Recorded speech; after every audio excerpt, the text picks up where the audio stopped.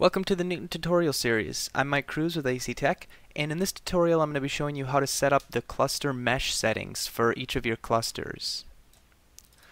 So the cluster mesh basically allows us to take a cluster that looks like this, a series of spheres, and make it look like more of a nice kind of mesh factor. So if I open up a playback file here, let's go ahead and change our coloring. So we're color by cluster type. Let's turn on our mesh settings. Basically, actually, if instead, let's color it by dimension instead. 60 to 350. Okay. So you can see that when I'm looking at my clusters in the simulation, it's a lot easier to identify each specific cluster if I'm using this mesh. So if I switch back to smooth spheres versus meshed. Certainly when I'm coloring them by dimension, when I'm coloring them by cluster size, you can tell, even with the smooth, you can kind of tell which cluster is which. But if I color them uniform, I have no idea where one cluster ends and the next one begins. And in some cases that might be what you want, because you can, it gives the impression that you're using much finer particles because you can see each specific sphere. But other times you want to be able to see each specific lump.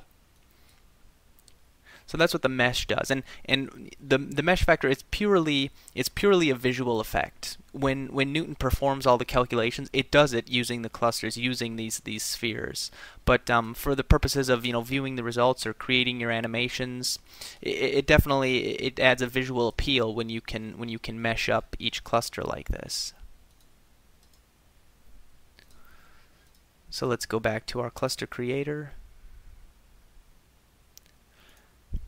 So in order to preview what that mesh is going to look like, we just go to whichever cluster we want and we turn on the mesh right here. And that's going to show us, well, here's exactly what the mesh is going to look like if I run a simulation using this cluster. And what we have here is we have our mesh factor. So if I turn my mesh factor up, the mesh tries to follow the contours of those spheres more closely. So if I turn that back down, if I turn it up incrementally, you can see basically it's sucking itself in much closer and closer until eventually you're left with just a bunch of individual spheres. And if I turn that down, the cluster is going to get much more bulbous and much more blobby. But the problem with a big cluster like this is, yeah, it looks nice and smooth, but if I switch back and forth between mesh and sphere, you can see, this cluster is sticking way out on the top. It looks huge, and clearly, if I run a simulation with this lump and this is what my mesh is, then when that cluster is sitting in a chute or when it's sitting on a belt, it's going to be sticking through the bottom of the belt. I'm going to be seeing a whole bunch of cluster just sticking through there. So the idea is you want the mesh to follow the curvature of those spheres as tightly as possible. And the best way to do that is by taking and only using the external spheres to generate that cluster.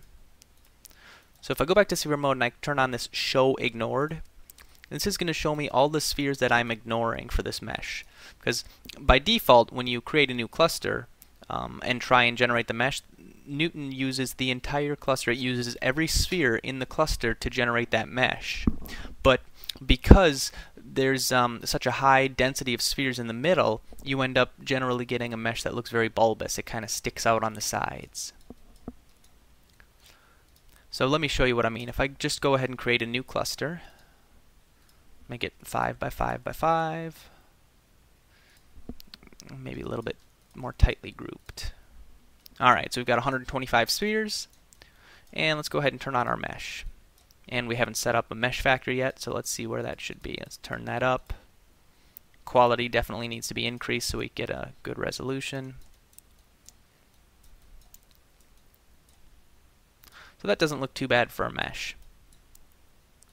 You can see, however, that if I go to a side view, this corner sphere is pretty small. The original sphere is this big, But when I generate the mesh, it wants to really shrink down that sphere, and that's because of all the clusters that are inside the center of all the spheres that are inside the center of this cluster. They're all kind of trying to compress and contract the corners of the cluster. So if I try to, if I try to make this bigger, if I expand it so that these corner spheres actually are pretty much the same size, what ends up happening is, in order to do that, all the sides of the cluster get rounded out, and the whole cluster ends up looking like a giant blob, just because I'm trying to get these corner spheres to show up. And so generally, anytime you create a cluster that has more than 10 or 12 or 14 spheres, anytime you create a cluster that has internal spheres that you can't see from the outside, you just generally want to hide those. You want to hide those from the cluster. And again, hiding the spheres, it only applies to generating the mesh. It's only a visual effect. It has nothing to do with the way Newton will perform the calculations. So let's go ahead and do that. If I want to hide a sphere, let's just go to our first sphere. Let's scroll back and forth. You can see, okay, this is how Newton generated those spheres. That's the way we generated the order of the spheres. And in order to hide a sphere, all you do is you right-click and you go to Ignore Sphere for Mesh. And that number turns gray. And that's how you know that it's been ignored. The sphere is gray as well. In order to see these gray spheres, you have to check the Show Ignored. Otherwise, it just won't show you any of those spheres that have been ignored. So alternatively, rather than right-clicking, you can simply go to that sphere and hit Enter, and that will switch it to ignored. It's not ignored. I hit Enter again. It's ignored. Ignored. Just a quick way of doing that. So let's go through and just hide all the internal spheres. Okay. Alright, so if I'm going like this, I know the next one here is going to be an internal, and that one and that one. This one here is going to be a top sphere. And if I go to the next one, we're at the bottom of the next row. So we want to hide this one, this one, this one. And now we're at the top again. So I'm just going to go through and hide all of these really quick.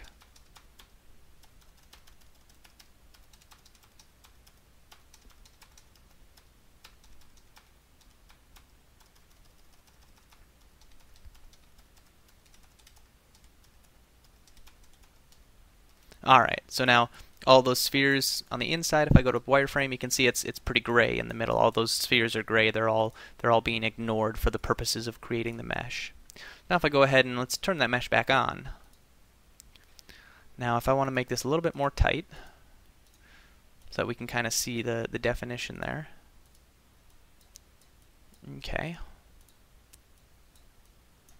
Now when I go ahead and turn the mesh on and off, you see we're still kind of shrinking down these corner spheres, aren't we? Certainly the mesh does not look as bulbous on the sides. It's not sticking out nearly as far as it was before, but it still could be improved. Maybe you look at this and you say, oh well, this, this mesh is good enough for me. That's fine. That'll be fine.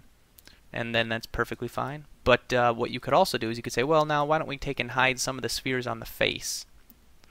So let's go to this. Where's our first face here? Right here. Okay. So what if we hide this one, this one, this one, this one, and that one? Turn my mesh back on. You can see we've really shrunk down this face because you can see we're missing those 5 spheres. So now take my mesh factor, turn it down, turn it down, turn it down some more. Wow, that's actually looking really nice there.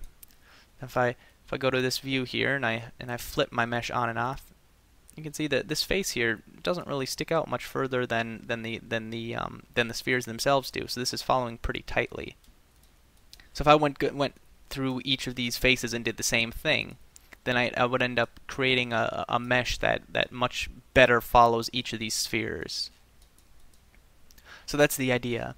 And all these clusters that have been included with this new version 2.25, we've already set up the mesh factor, the mesh quality, and the ignored spheres, so that when you can just go ahead and turn on the mesh and you see that it's looking pretty good. It follows it pretty well, and it doesn't stick out too far on any of the surfaces. Let's go ahead and open up that playback file again.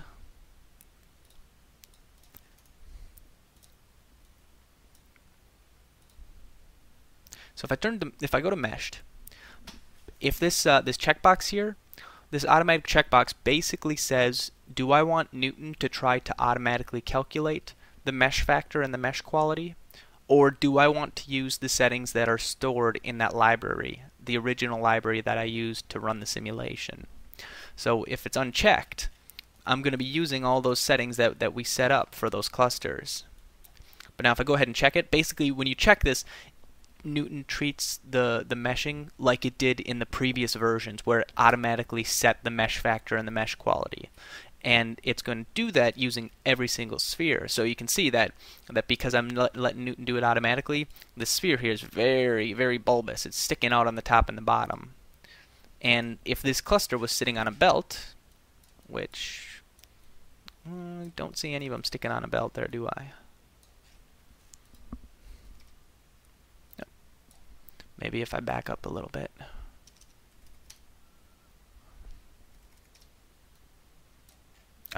Can't quite get one. Anyway, but so now if I just go back and look at that again, now let's switch it to those settings that we've set up. Let it regenerate, and all of a sudden, yeah, now that's a much flatter lump. So if I just switch back and forth between, you know, the smooth and the meshed, you can't see that there's a difference in size. It basically looks like the same cluster. It's just nice and meshed. So when Newton opens up an old playback file that was created with a version less than 2.25, it's going to automatically check this checkbox because it assumes, obviously, in those older versions you didn't have the ability to set up the mesh factor, so it's gonna think you're gonna want to automatically calculate it. Or even if you're running newer simulations and you're using your custom clusters, but you haven't set up mesh factors, you can still check automatic, and Newton will go ahead and do it like it used to do with the mesh, where it automatically tries to calculate the mesh settings. But definitely the best mesh is going to be achieved by actually going into the cluster creator and creating those meshes yourself. It's going to give you the best looking mesh. And as I mentioned, we've already set up all the meshes for all of these lumps and all of these clusters. So you can just go ahead and use them right in your particle set, and it will be just fine. The mesh will look about as good as it's going to get. So that covers, I think that covers the meshing feature. And if you have any other questions about it, certainly feel free to send us an email at info@actek.com. Thanks.